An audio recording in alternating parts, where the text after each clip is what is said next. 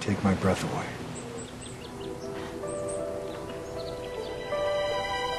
We're gathered here today in this beautiful little park to witness the joining of two hearts in holy matrimony. I never could have imagined that a tough guy like you could bring so much love and joy into my life, but that's exactly what you've done. And I want you to know that I accept you for who you are. That I love you as much for your flaws as I love you for your honesty and your loyalty and your strength. I have felt your heart almost from the moment we first met.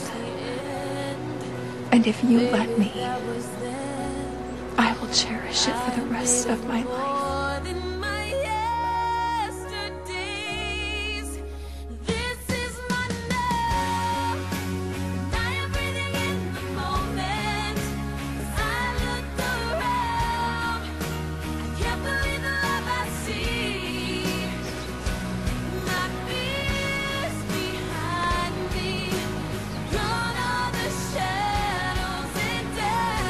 Katie, you know I'm not a man who has ever allowed himself to be overwhelmed by anything or anyone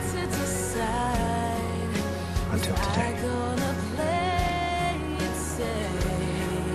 This park in your old neighborhood will forever be a sacred place.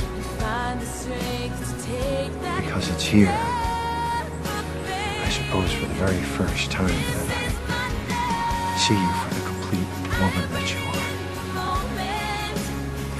You are a strong, complex, fascinating, dynamic woman. Perhaps most significantly, you have made me want something that I never cared very much about. You've made me want to be part of a family. I'm honored to be a part of yours. I love you, Katie. And I will love you each and every day until the day I die.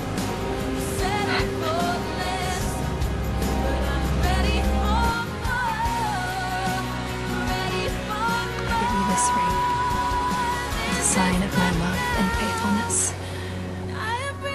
I give you this ring as a symbol of my love and faithfulness. Made their vow to each other in the sight of God, symbolized by the giving and receiving of rings. By the authority granted me by the state of California, I now pronounce you husband and wife. You may kiss the bride.